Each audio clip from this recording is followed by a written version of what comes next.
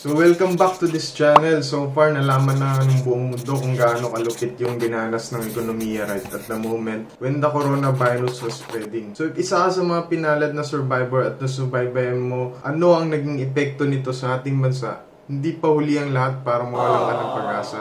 At this moment of time, we will try to explore the stock market and how thousands of people nationwide lost their stock value during the March 16 market crash and why it is actually the best time for us to choose the type of investment which it can grow after the pandemic will slowly vanish.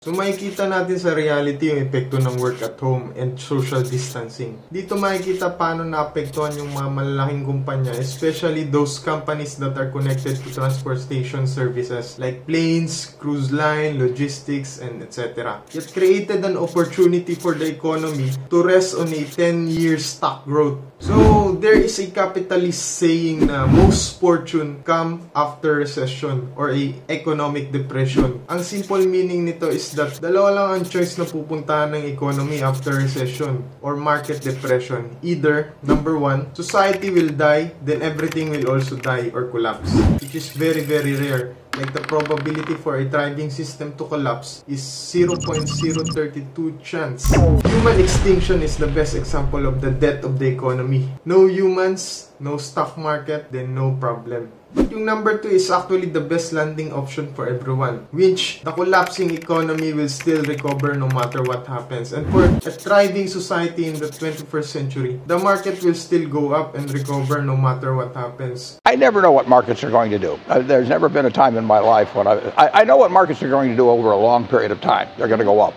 But in terms of what's going to happen in a day or a week or a month or a year even, I've never felt that I knew it, and I've never felt that was important. I will say that in 10 or 20 or 30 years, I think stocks will be a lot higher than they are now.